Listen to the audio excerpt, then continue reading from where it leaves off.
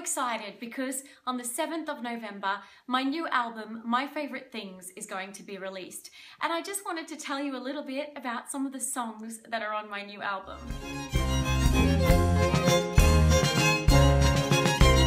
Raindrops on roses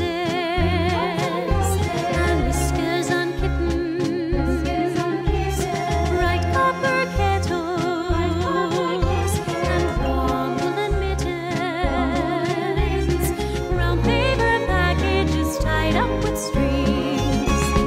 These are a few of my favorite things. The title track is My Favorite Things, and it's from the musical The Sound of Music, which is one of my favorite musicals of all time. I've always been a huge fan of Julie Andrews, and to hear her sing those songs has been a childhood memory of mine.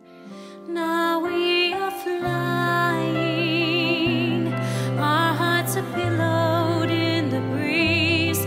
I feel so free, I feel so strong, here in your arms.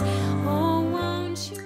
Another favorite thing of mine is traveling. I love to travel, and I also love to write music. So I've written a new song with a really good friend of mine, Frank Staines, and together we wrote a song called Journey. You have opened my eyes like clear blue skies. I'll be in your life forever, always together.